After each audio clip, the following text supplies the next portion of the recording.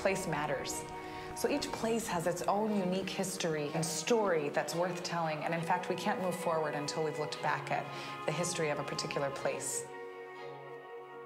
In the spirit of holism, in the spirit of catharsis, in the spirit of storytelling, how can folks use their bodies as reclaiming a sense of ownership over this beautiful self, across lines of oppression, across lines of inequity, and really use the body to tell stories that are important?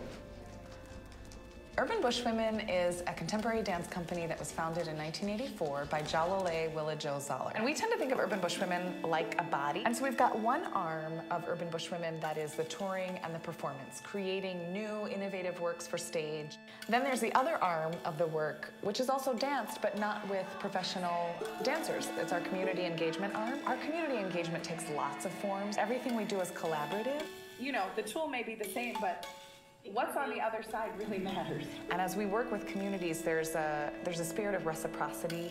And sometimes folks get confused, like, what do these two arms have to do with each other? And how do they talk to each other? How do they intersect? And we say, well, they're not disembodied arms. They're actually connected here by our core values. Social justice and rigorous fine art really can be meshed and linked. That wasn't always understood.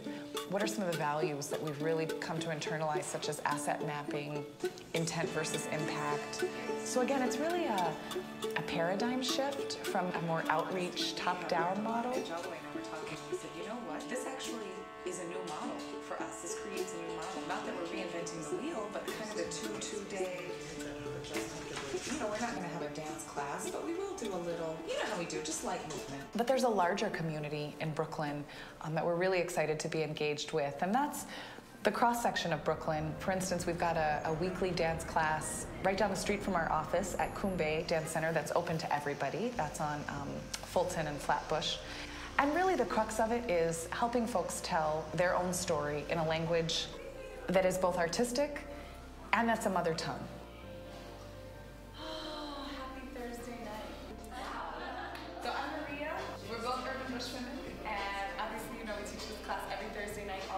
What's your mother tongue? You know, are you a step dancer? Are you a poet? Are you an executive? And we've been really lucky to facilitate that in all kinds of settings, from boardrooms to dance studios.